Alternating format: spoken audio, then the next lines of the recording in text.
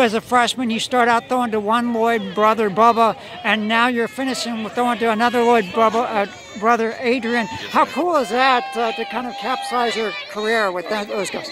That's pretty great. Just Adrian being in my grade, actually, so we'll be graduating together.